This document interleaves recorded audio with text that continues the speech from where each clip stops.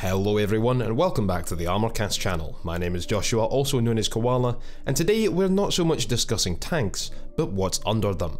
Tracks. Tracks are one of two defining features that make something a tank, the other being that it is a combat vehicle.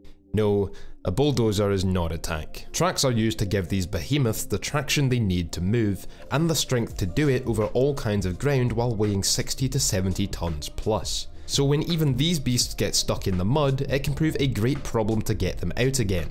This is why you see logs attached to the sides of Soviet tanks, and from the days of the 1930s right through to the modern day, these logs were a cheap and simple, rudimentary way to unstuck even the heaviest of fighting vehicles.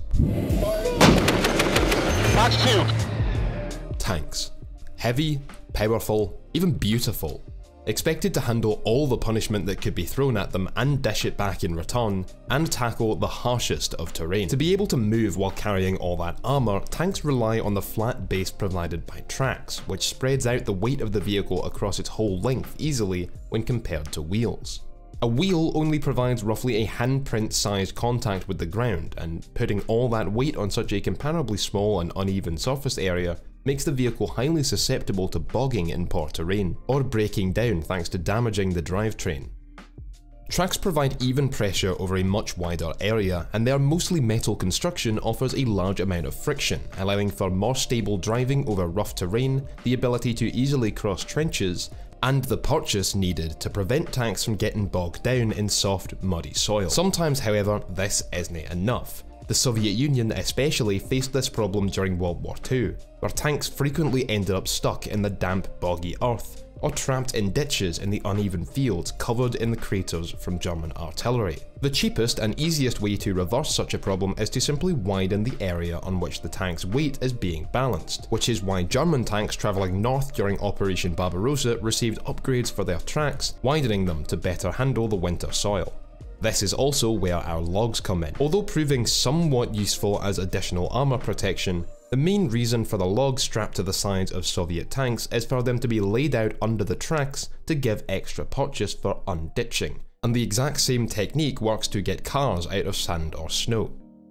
Typically only stored on one side or the rear of the tank, the crew can quickly move the log out in front of the vehicle, at which point it will drive forward onto the log and use the extra surface area to push out of the mud. While other nations such as America faced this problem far more rarely and therefore could afford to rely on armoured recovery vehicles to help tow tanks if they became stuck, the Russian terrain and climate makes this problem a common occurrence for tanks, and so having the means to unstuck the vehicle quickly and without help, and get nice and muddy in the process, was extremely important.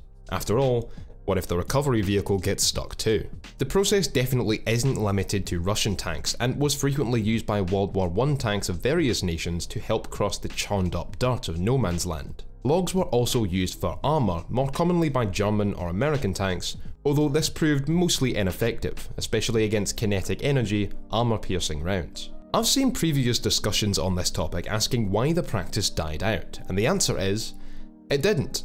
Not only were logs applied to all tanks from the T-34 through to this T-80U or even T-90, but can even be seen on this T-80 BVM, which has only entered service in the last 2 years. While more numerous and advanced armoured recovery vehicles have rendered bogging less of an issue and are the typical way to go about unditching tanks that may become stuck, the practice of using logs has become a tradition that almost all Russian Federation tanks have kept up, although you won't see such makeshift, rudimentary practices on the state-of-the-art Armata series. Well lads, that is it for today. Bit of a short video on a simple topic, I know, but one I see thousands of questions about, and so I wanted to make this video for anyone to share in response to those questions when they pop up.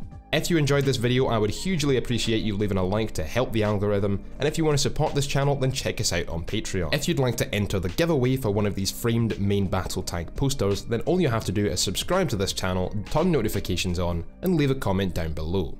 Until next time, thanks for watching, stay safe, and I'll catch you on the battlefield. The A7 Corsair was a successor to the earlier A4 Skyhawk in every way, and was one of the most advanced aircraft in the world for its time, being equipped with a heads-up display, very rare for the 1960s. First designed in the early 60s by Vought, now a part of LTV, the aircraft was based on the F-8 Crusader, the US Navy's primary fighter aircraft in the Vietnam War.